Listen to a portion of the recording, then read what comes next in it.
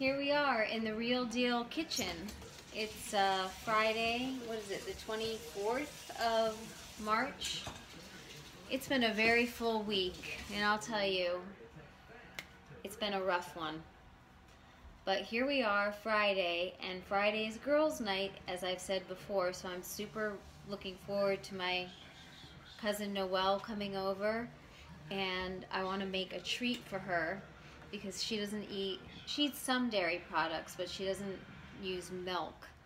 And we've recently turned her on to how we've been making coffee in the morning with frothing the milk and putting on the coffee. So basically like our home version of cappuccino.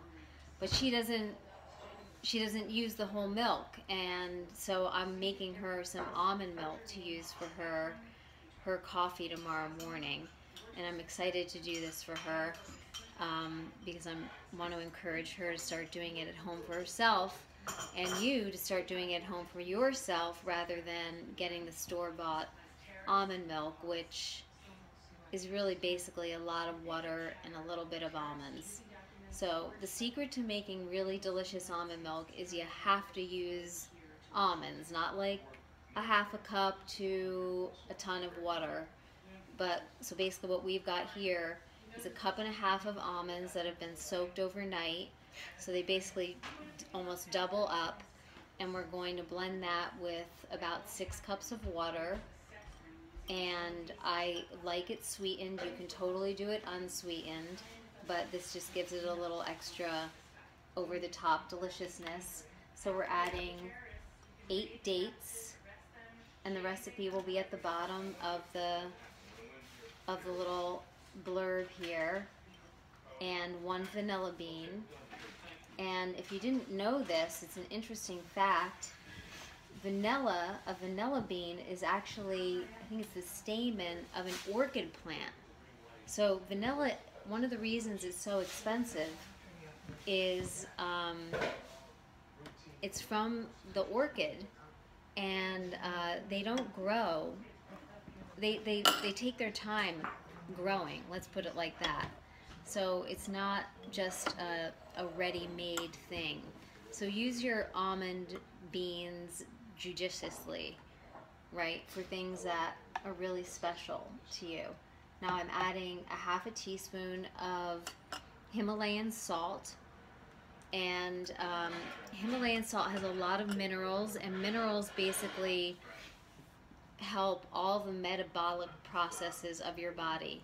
Again, as I've said before, I don't like to talk too much about nutritional things because I'm not a nutritionist, but over the years I've come to understand certain things, and just from a flavor point of view, salt kind of marries everything together and enhances every other flavor that you have going. So there's a little bit of bitterness, especially if you keep the skin on with the almonds. There's a sweetness of the dates and the vanilla, and then you've got the salt bringing it all together. Now, if you've been watching for a bit, you know that I had some surgery on my neck, which is making it a little difficult for me to lift certain things, and I actually think this is going to be a little difficult for me to pour, so I'm going to have my dad do it. We already have 4 cups of water in here, and so we're going to really feed this thing almost to the top. I actually think that's good. So we've got about maybe just a little under 6 cups of water to our 1.5 cups of soaked almonds. And now we're placing the top on the Vitamix.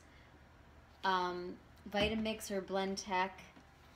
If you're going to do almond milk, you really want one of these more high-powered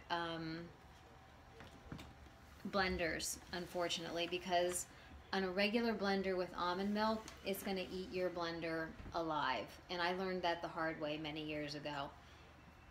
On the other hand, you could do cashew milk if you want to make your own milk alternative, and that's easy on any blender. So you've got to start on low, and your lowest setting, and then you turn it on. It's going to be noisy. Get the blending going. And then you slowly start to turn it up. And once you have the engine revving, turn it up to your high speed. You want to keep going for about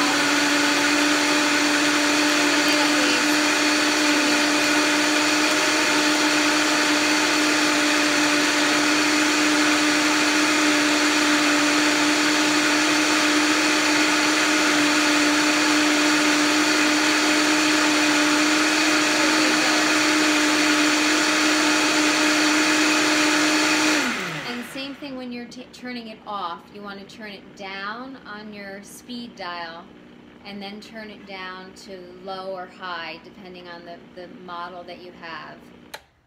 I'm not selling any models of anything, but I do happen to like the Vitamix or the VitaPrep. Now the next important step here is the straining. So my dad's going to come in to the process for this.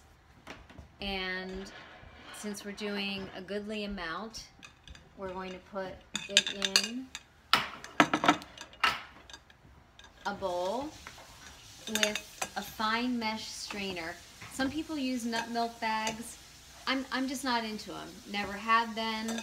The fine mesh strainer works really well. We're going to take the VitaPrep top off. And then, he's actually never done this before, right? No, I haven't. I'm going to pour it through. I don't like pouring it. And maybe we'll make a dual process here. As he's pouring, and as I think most of you who've been watching are aware, I am mainly in a wheelchair, so that's why I'm kind of wheeling around here. He's pouring through the strainer. And most of it's going to go through pretty easily, but I'm also stirring with a spoon. And so this basically gives you a very smooth almond milk. So it's taking out any of the skin, and you're left with a little bit of pulp. And a lot of people like to save the pulp to do various things with. I got into that for a while, but then saving the pulp becomes a little tedious unless you're really... I did it when I was running my kitchen more full on, but now that I'm doing it more just for personal use and friends and family, I don't find any need to save the pulp. But if any of you are interested in having ideas for the pulp, then you can comment on YouTube and I will answer your comments. My dad will finish because this is a little heavy now. Can you hold that up a little higher so they can see what you're doing? Yeah, so it's going through the strainer. Oh my gosh, it looks so beautiful. The vanilla bean, the darkness of the vanilla bean right against all the creamy whiteness of the milk. The almond milk itself.